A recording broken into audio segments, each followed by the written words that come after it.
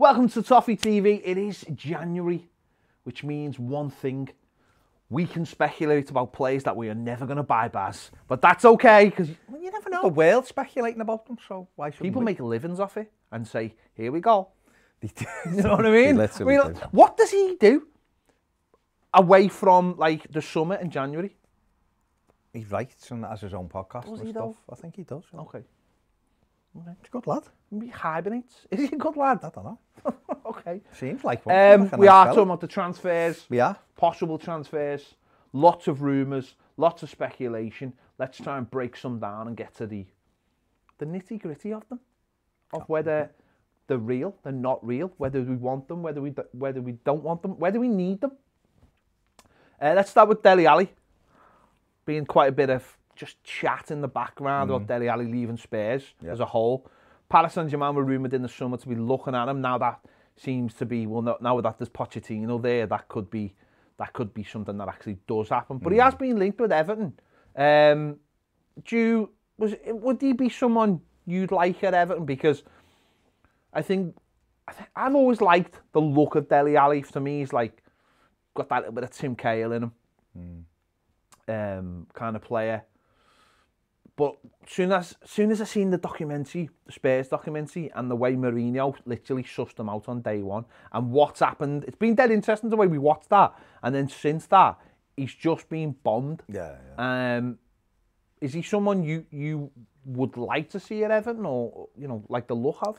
He's a good player. There's no question about it. And his big plus point is the goals he brings from midfield and what he's done for Spurs. Good, 50 odd goals I think for Spurs from midfield. So he's a good player. There's no doubt in his value. There's no doubt in his ability is there. But like you, it's the documentary give you a different side to him, a little bit of an insight into him. And listen, he might have been.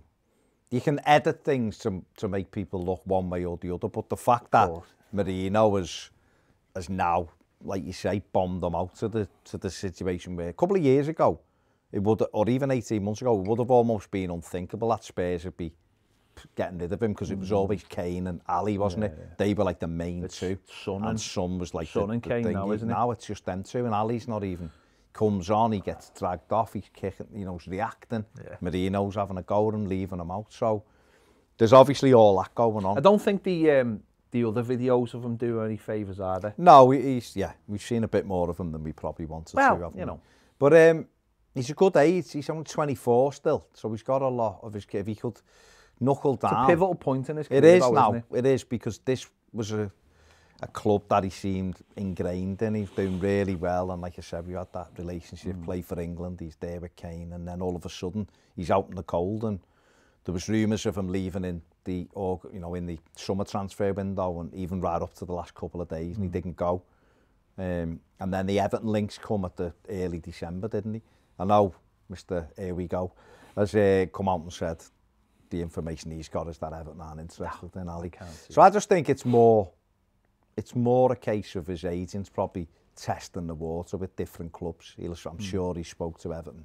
And Everton might look at him and go, he's a good player and he's got a lot of good attributes. But, like you just said, is he someone we need? I think for someone like him, I think you have to already play that kind of system. I almost feel like you have to build your attack around him. Don't get me wrong, the way we play with three in midfield, when we do play with three in midfield, he could play there.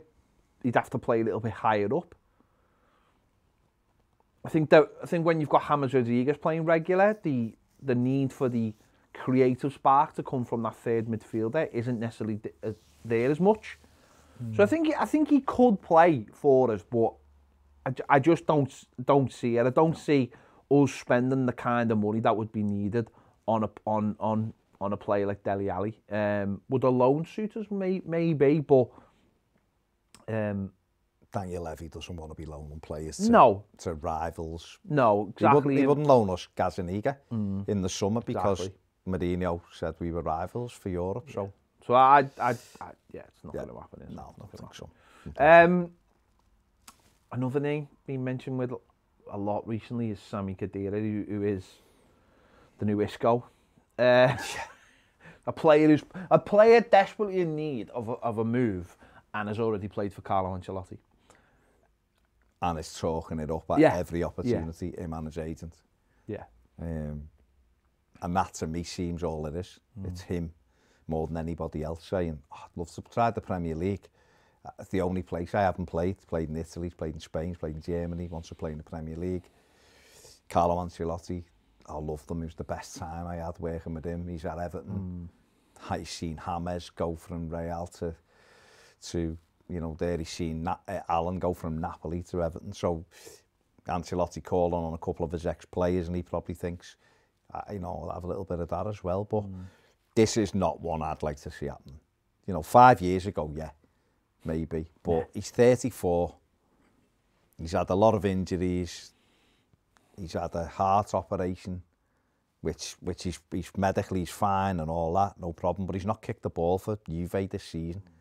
You know, and that in itself means that even if he's at peak fitness for a 34-year-old, he's got to come in and train to get up to the level of a Premier League. How long is it going to take him to get Premier League ready? And what if he breaks down? And then if he breaks down, and the money he's on 180 grand after tax at the moment or something. People are talking about 120 grand a week.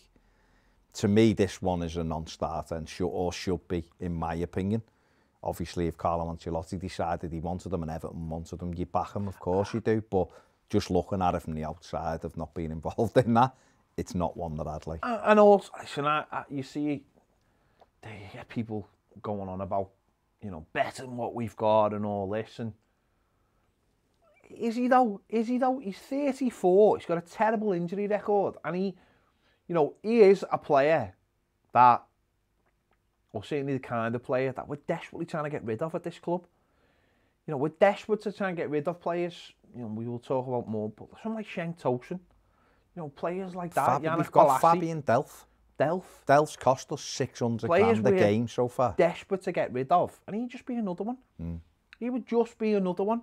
And I know he's got this big name attached to him, but what does that actually mean? You know, you bring in someone like James Rodriguez because you're trying to get the last bit out of him, aren't you? Really, trying to get the last little bit of him, and obviously, but things come with that. And he's a match winner, though.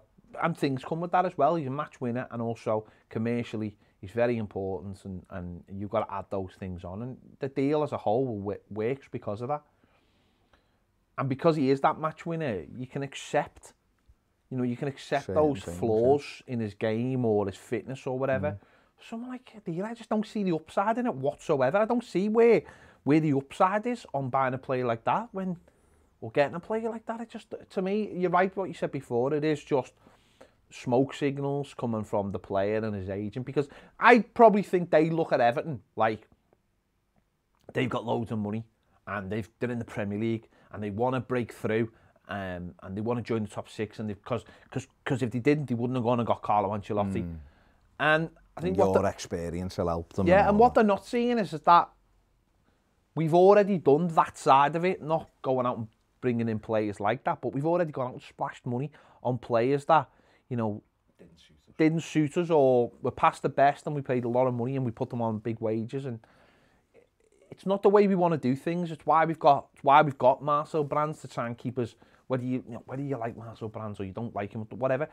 Marcel Brands' job is to keep us away from those kind of players. You know, steer the you know, whether it be Macheri or whoever's in charge, away from those kind of players, and, you know, be the sensible head in the room. And that's not always a nice position to be at a football club for anyone, because the fans demand, and sometimes the owners demand. You know, and so he's got QPR a few years ago written all over it, hasn't it?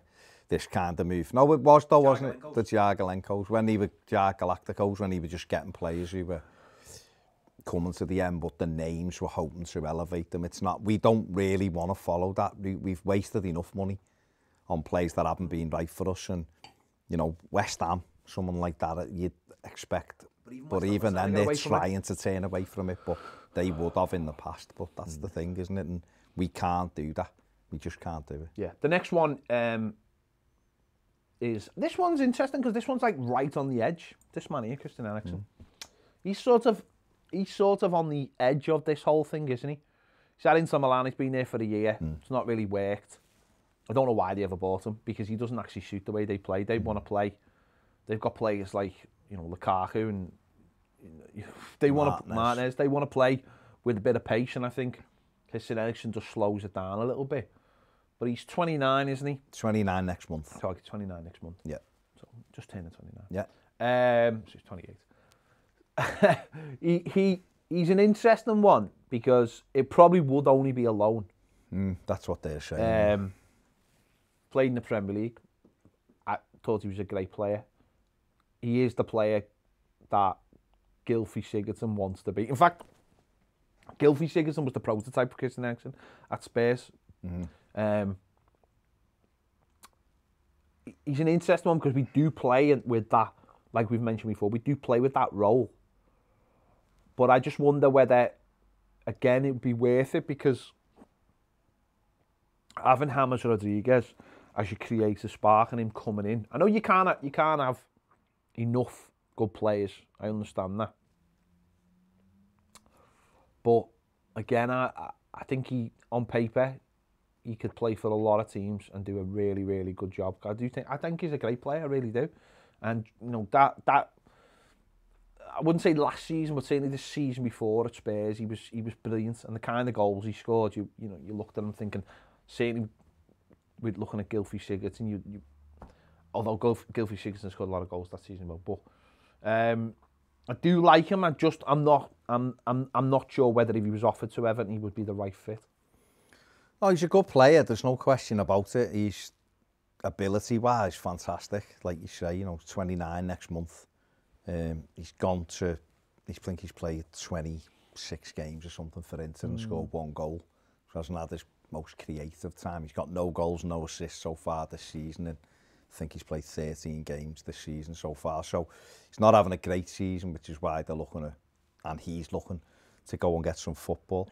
A loan wouldn't be the worst thing in the world. It's, if you could do a loan swap and give Gylfi to Inter, who I think he'd be great in it. Behave yourself. I think he'd do well in Italy. Sigurdsson would do. He's got I think it's a slower league, so I think he's better. But I just think for him, it seemed to me more of a club signing than Conte signing. Do you know what I mean? They wanted him before, hadn't they, and couldn't get him. I think they wanted him before Conte had come even into, because he was, even in that documentary, he's talking about like he wanted to try something new and they'd been into him for a while. And they tried to get him in the summer, didn't he? And it didn't work, and he eventually got him in the January. But it's not really worked for him there.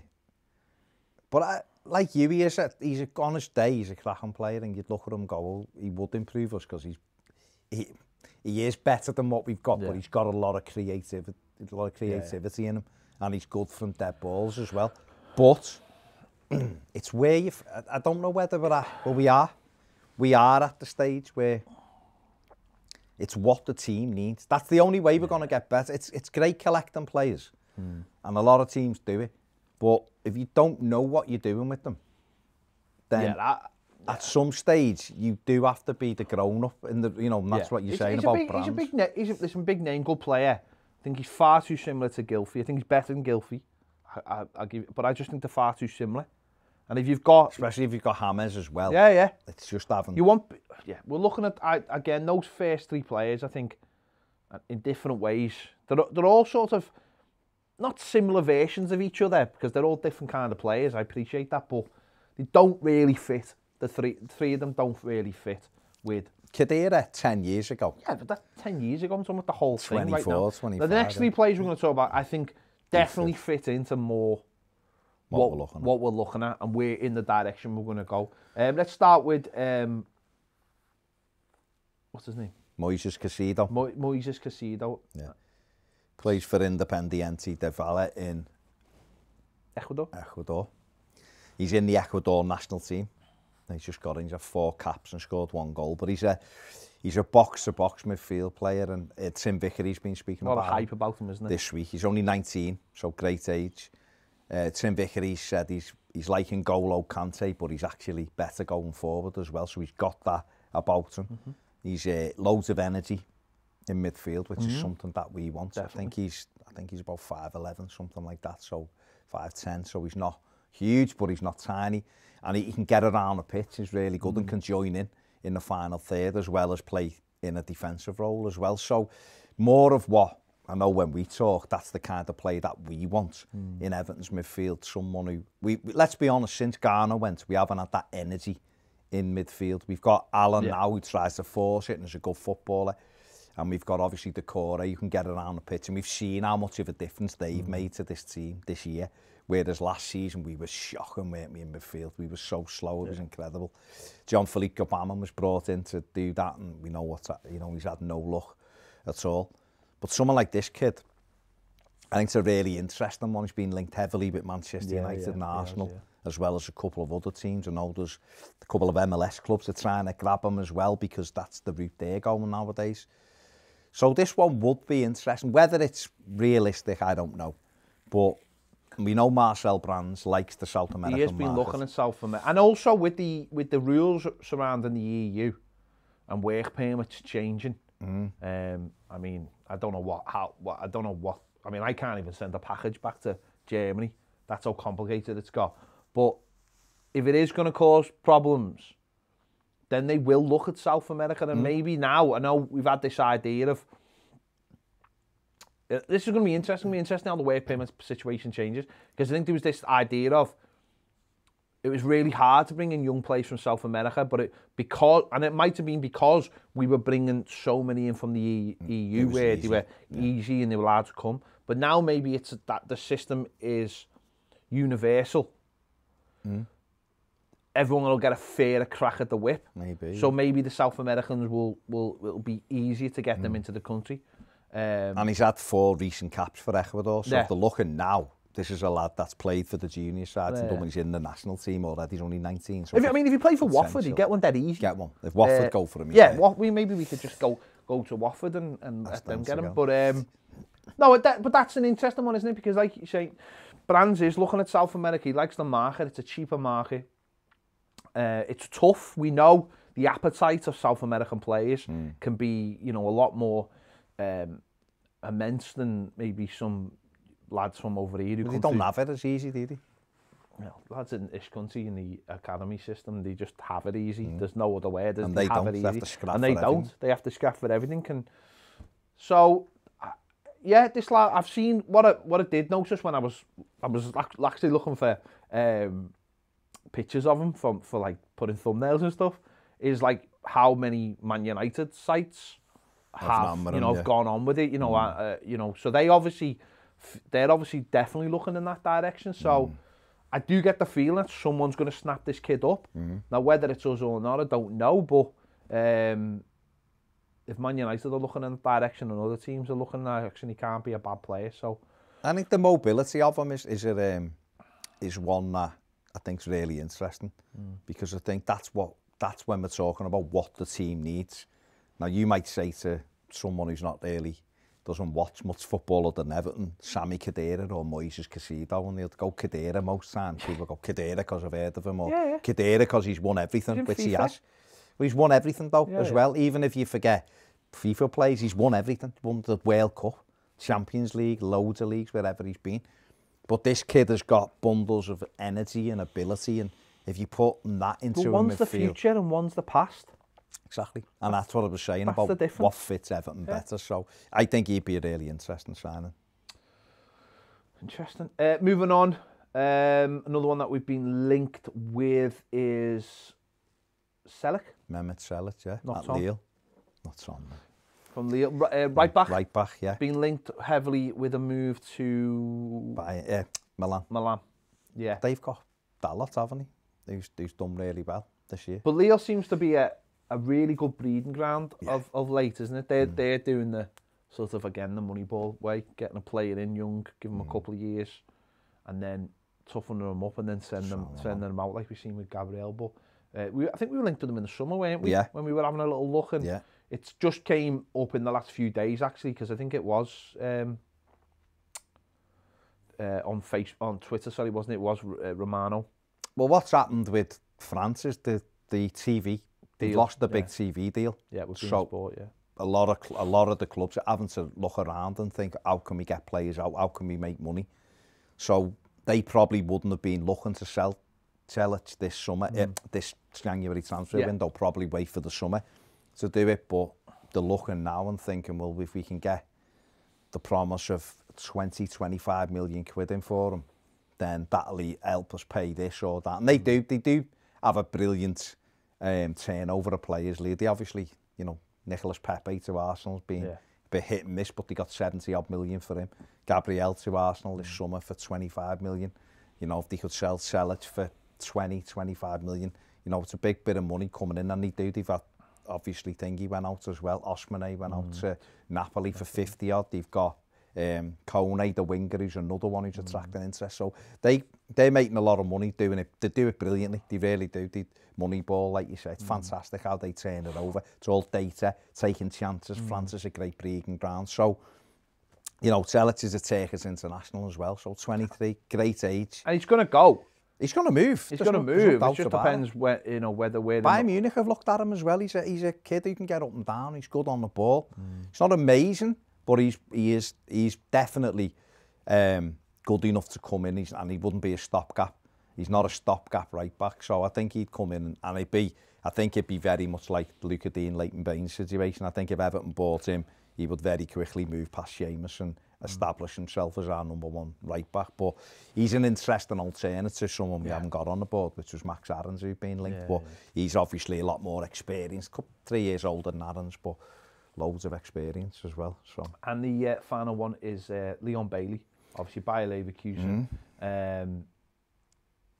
Winger, forward. Yeah. Got linked, obviously linked with him in the summer. There's talk that he was shopping himself around in the you know, in the Premier League. He's just changed his agent as well to a British-based agent, I think, as well, to try and get a move over here. And of late, he's looked really good for Leverkusen. They obviously got into they've got in the latter stages of the Champions League, aren't they? So he's one I think we'd have to move quickly for. I really do, because I just think that if we leave it till the summer, I think there'll be a few knocking on the door for this lad, because he's exactly what teams are looking for. Pacey, play on either flank, play up front,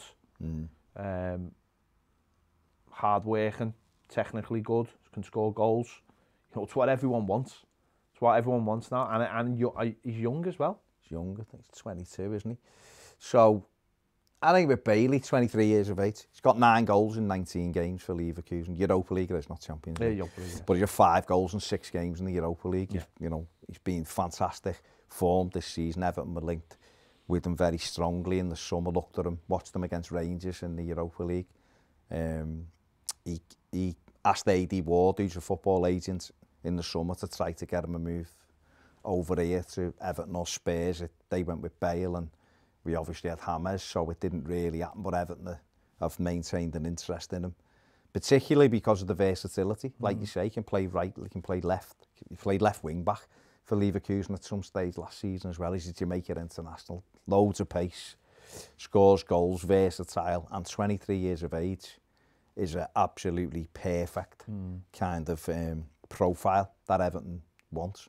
And I think you mentioned it early on in this show, is that if you got someone like him, it means that Richarlison could go up front then. Yeah. You know, you could move Richarlison round a little bit and have that cover, or if Richarlison was missing for a couple of, you know, we've had him suspended and he's been injured this season, concussed, you know, I think he's missed about 7 games this season, whereas if you'd have had Bailey, there wouldn't have been any, people wouldn't have been going, we've got no Richarlison, it'd just be like, well, Bailey's playing there, and it's that kind of comforting thing. If Richarlison's fit and James is out, it's, well, Bailey's playing there, or someone's go off your bench.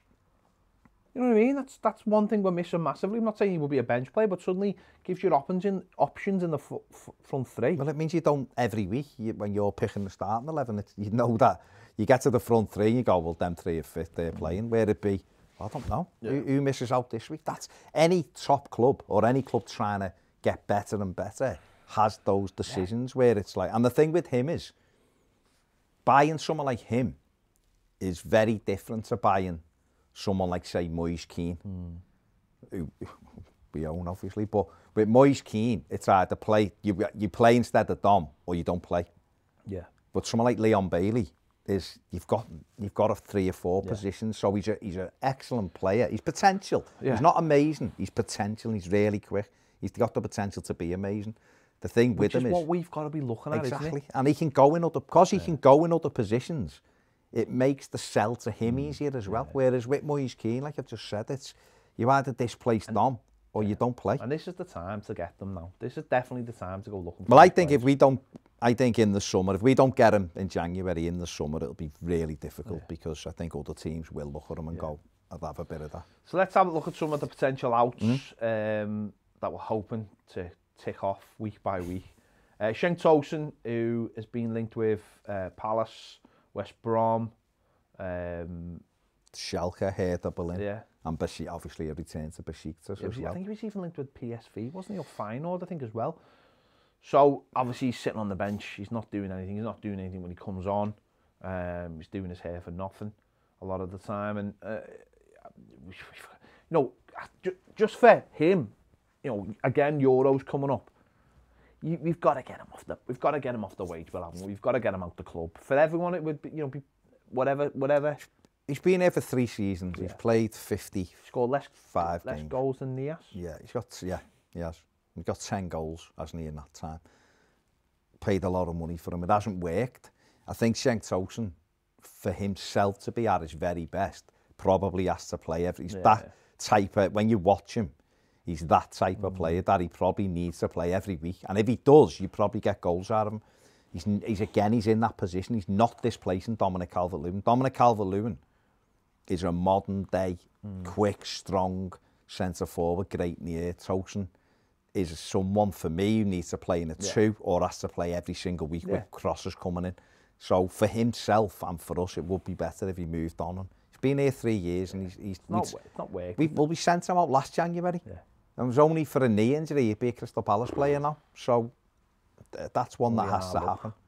Well, it's for him as well. He wants to be playing, doesn't he? So Yannick Bolasie, obviously, he's out of contract in the summer. Nearly moved to Middlesbrough on the final day of the transfer window. Yeah. I'm actually surprised that hasn't happened yet. I thought he'd go straight to Middlesbrough. But I don't know whether he's having second thoughts and thinking, well, if I hang around for another 6 months, I can move on a free and I can get bigger wages. I don't know. But you'd think he wants to play football. From all the talk from him, he wants to play football. So go and play football.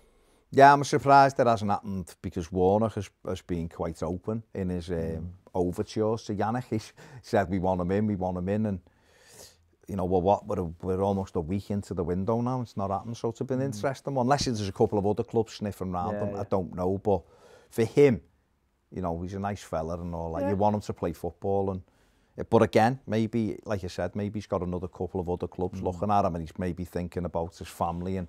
This is an important move for him, but who knows, like you say, he's had a contract in just over 5 months, so we'll just have to wait and see.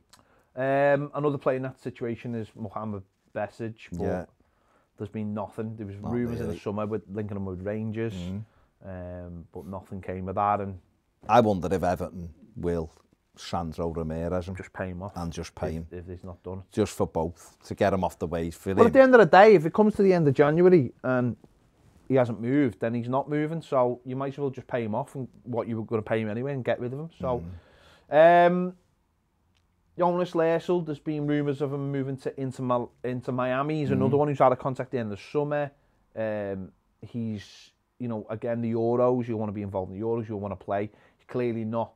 He's not Everton's number 2. No. He's, you know, so if there's an opportunity, I know there's a lot going on at Inter Miami, possibility of Phil Neville taking over, you know, whatever, I don't know, but they've sacked their manager, so that'd be good. That'd be good if that could be done. Their season doesn't start till March, so they're already in talks with them, apparently, according to MLS, official MLS. I've said Everton are in talks with them over it, so. He's not played. He signed, you know, 18 months ago. He's not played a game for Everton, so he's never gonna get in. Finally, Bernard. A lot of rumours of him with going to Roma, and obviously there's a lot of talk we're going to make Robin Olsen's deal permanent. So, you know, he's not had too much of a look in. He's had, you know, a couple of performances over Christmas off the bench, starting, but you know, he's not the manager's go-to. And if we could bring in a Leon Bailey, then you know his time would be up at the club. Let's be honest. His size just doesn't fit the Premier League. No, he's a lovely little footballer. Yeah, of course he is. It's the Premier League's power and pace, and it, like the direct comparison with Bailey is that's what you're getting. You know, and if the irony is if Everton could shift Bernard and Tosun out and bring Bailey in, you'd get one player for two positions because it'd free up and that. And less wages, probably. But I think Bernard... less wages. Yeah. His agent's come out, hasn't he, and said he expects it to go through this month. So I think Everton won't stand in his way. And so hopefully if we could get a couple of them out and Moise Keane's deal was made permanent to Paris Saint-Germain, then maybe we will go in for Leon Bailey. I think fans would expect something because they'd be a little bit worried if we were shipping a couple out. Well, if it was Bernard and Tosun, I don't think Balassi, Bezic and Lassell, they're just not on the squad, really. But if Bernard and Tosun went off, there's two off the bench, so Everton would have to do some deals, wouldn't he? I don't know. It might be one and promote someone, which is fine. Maybe that's an Onyango or a Ellis Sims or something. Who knows till the end of the season? But I would expect something to come in if they went on. It's going to be interesting. Make sure you stick with us over the next month. We'll be covering this all the way through January, and obviously in our Everton News Dailies every day, we'll be talking about all the latest rumours and rounding it up in this show during the week. So give us your thoughts in the comments. Make sure to give this video a like, it really helps the channel. Subscribe if you haven't already, and if you want more great videos, daily live videos, join us on Patreon. The link is there. See you later.